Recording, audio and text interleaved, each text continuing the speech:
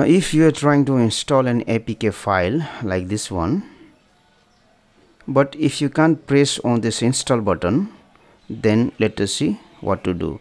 For me, if I try to install, I can install it. But if you can't, then what you have to do is you have to know which application you have installed recently. It's because of that application it is causing the issue. There are some screen filter applications such as Twilight or some other application that won't allow you to install the application. For example, this is Twilight application. So what you have to do is you have to uninstall this application.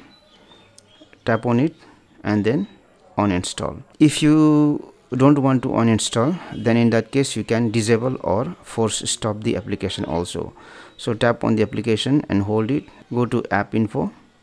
Now in this case I can't force stop, but if you have the option to force stop, you can force stop. For me, I have to uninstall the application. In case if you have not installed any of the application, then there are some applications such as Messenger that have the option to always appear on top, due to which it can cause this issue. For example, I will tap and hold this Messenger. I will go to app info, and if you scroll down, there is an option here, appear on top, which is allowed. So what you do is disable this option. Similarly, you have to look for other applications also which has this function. Now if you have more applications installed in your phone, then it will be a little bit hassle for you. But what you have to do is you have to press and hold, go to app info, and then this option appear on top. If it is allowed, you have to disable this option.